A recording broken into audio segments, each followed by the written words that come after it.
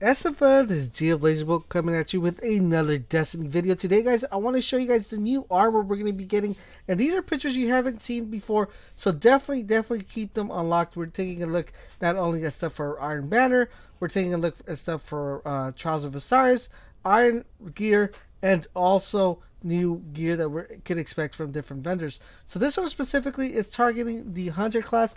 As you guys see, this one is one of my favorites. Look at that chest piece with the augmentation, or that, look at that cloak, guys. Tell me that cloak doesn't look awesome. I so want that cloak now. So that is what the Hunter gear looks like with the new way that we're able to customize it with the new hologram. I believe if you guys saw the VidCom, you also saw the Titan, the way his gear looked with all that new holographic looking emblem. So really cool and really excited for that. This one right here is some Iron Banner and some Iron Lord gear, so definitely keep that in mind. That's the one that you've seen with the chest piece glowing and the helmet glowing as well. And there is the chest piece right on cue.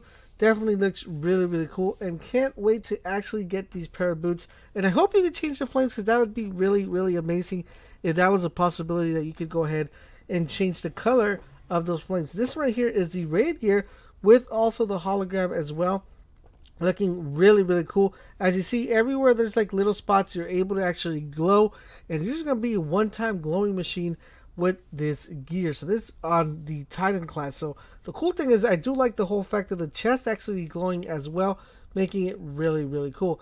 There's the other set of gear that we have, and this one has the tuxedo look. I'm not digging the helmet too much, especially with those little like antenna or motorcycle bikes that we have, but I do dig the boots that he has available for him. Looks really cool. And that stash, oh, that looks sexy as can be. I do dig the chest piece though.